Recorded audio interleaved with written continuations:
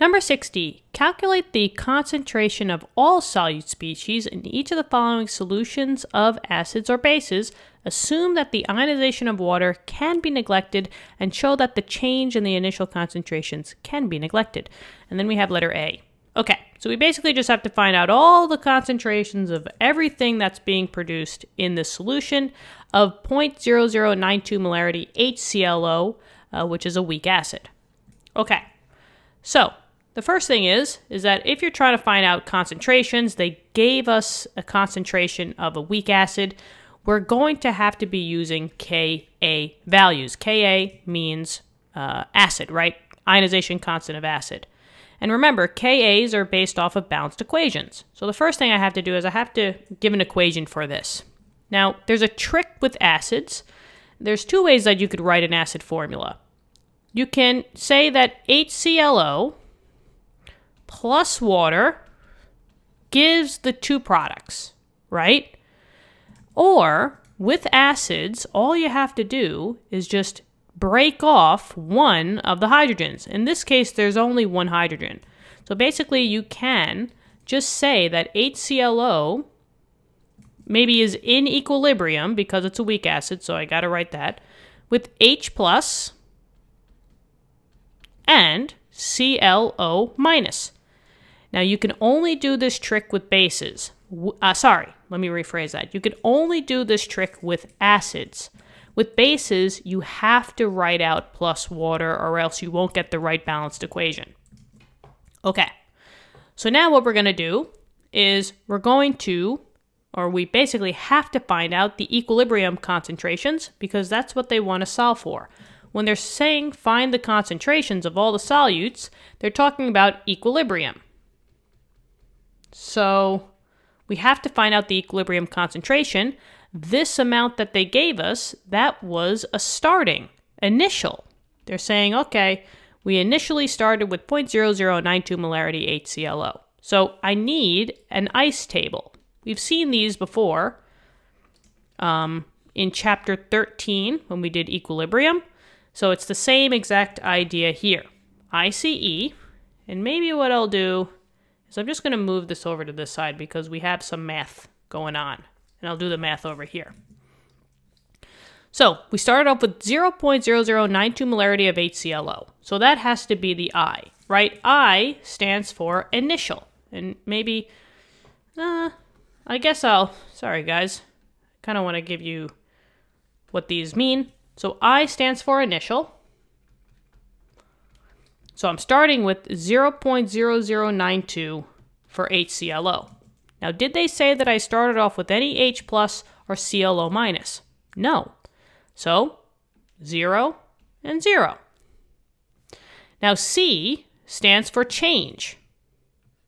The change in concentration from initial to equilibrium. Well, I don't know that. So we label it as a variable. Pick any variable. A, B, C, D, E, F, G, yada, yada, yada, but we like to use X. Anyone is fine, though. Remember, you can only go up from nothing, right? So since we started off with nothing, these have to be plus, and this has to be minus. And I'll say minus X, and plus X, and plus X. Now remember, these go by what the coefficients are, but with acid-base reactions, it's going to be a 1-to-1-to-1 ratio, so you don't even have to worry about, minus 2x or anything like that. It's just going to be minus X and plus X. The E stands for equilibrium. So maybe I'll just highlight it like that. And it's just the initial with the change. So this would be 0.0092 minus X. 0 plus X is just X. And 0 plus X is just X. Okay. Now, they did say in the instructions that we needed to show the change in the initial concentration can be neglected. So the change in the initial concentration. That's this guy over here. This minus X.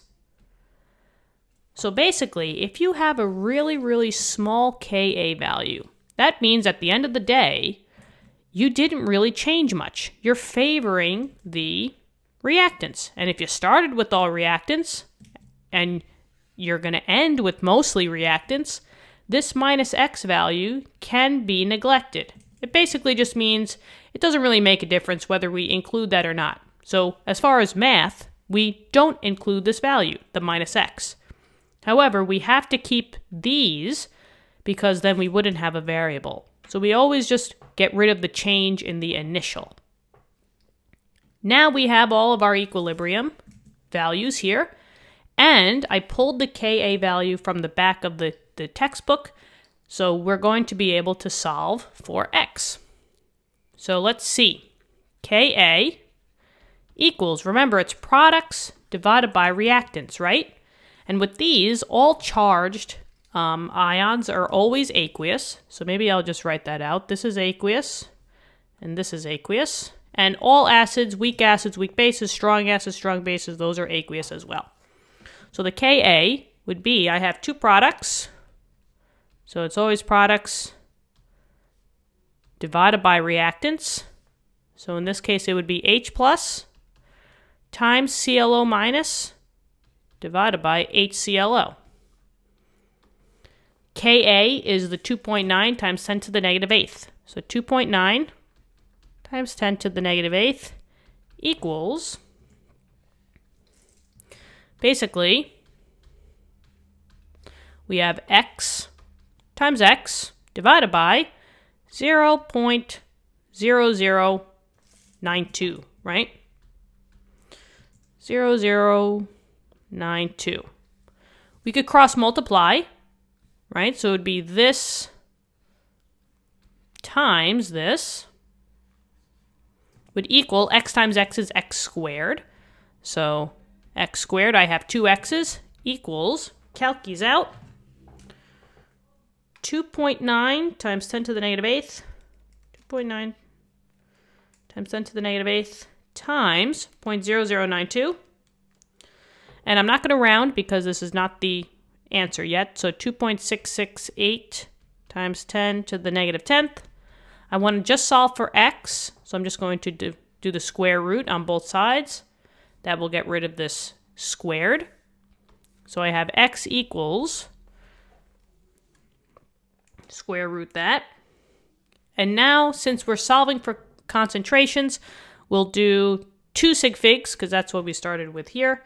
So it would be 1.6, actually, yeah, 1.6. So 1.6 times 10 to the negative 5th. Okay, so let's list what concentrations of all the solute species we have. So maybe we will start here. The H plus concentration that we had, which was X, is the same as the HClO. Or actually not the HClO, just the ClO minus, right? They were both X. And since X was 1.6 times 10 to the negative 5th, that's what this is, and that's what this is, since they're both X. So I have 1.6 times 10 to the negative 5th molarity for both of them. Okay, so that's 2 of your answers. So that takes care of the products. And maybe I'll box this off a little bit. I won't color the whole thing in. Oh my goodness. Okay. So we got rid of these guys. Check and check. Now, when you're actually trying to find the equilibrium concentration for HClO, you actually do the minus. So it would be 0.0092 minus x. We just assume that this is small for calculation purposes, but it still exists. So for HClO, this would be 0.0092 minus x, which is 1.6 times 10 to the negative 5th. So let's see what we get. That's the next one, HClO, equals 0.0092 minus 1.6 times 10 to the negative 5th. And I get 0. I mean, it's basically the same. But if you want to actually show the, without the sig figs, it's just a little less, 0.9184 molarity. So that's another answer. We have all 3 of these, so check for that. And now the only one that we don't have is the solute that does not show up when you're talking about acids. We got to use the KW formula. If you have H+, you secretly have OH-. So from your H+, you can find the OH- solute, right? Concentration. So just pause the video if you need to. I'm just going to get rid of this because I will, I need this space to just find out what the OH- concentration is. But actually, let me just, actually this might be easier if I just pull this up here. Here we go. And then maybe I will add this to the bunch. Get rid of this. Get rid of this. And connect them. Ooh, yeah. But I won't connect them until I finished with the OH-. Okay. So now, KW equals H+ times OH-. KW, remember, is 1.0 times 10 to the negative 14th. This you'll probably have to memorize. Your teacher or professor will give you that, right? And if we have H+ and we want to solve for OH-, we'll just rearrange this formula, right? KW divided by the H+ would equal the OH-.